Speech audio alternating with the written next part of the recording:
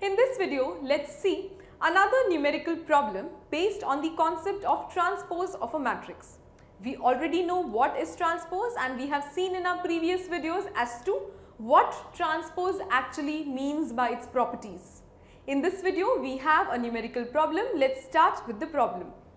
The problem says that if A is a given matrix of 2 by 2 order, find the value of A plus A dash where A dash is the transpose of A. I again repeat, if A is the given matrix, find A plus A dash. The question is very simple. We already know that A is given to us. Let's find out A dash.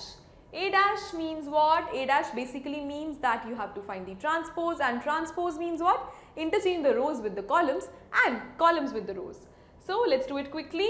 The first row, which is 3, 4, now becomes my first column. So 3 comes here, 4 comes here. Similarly, 2, 3, which is the second row, becomes my second column. So 2, 3 comes here.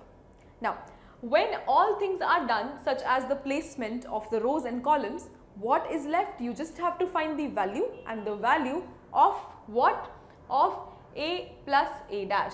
And that will be again a matrix. The matrix which was given to you was of 2 by 2 order. The transposed matrix also had a 2 by 2 order, and mind it, because they have the same orders, only then we can perform addition operation. So we are performing the addition and the result is also a 2 by 2 matrix. Now let's add the values. 3 here gives me 6. Similarly, 4 plus 2 gives me 6. Here 4 plus 2 or 2 plus 4 is again 6, and last but not the least 3 plus 3 is also 6. So basically my answer is a matrix which has all the entries as 6. Now since this question is done, this is left as the answer.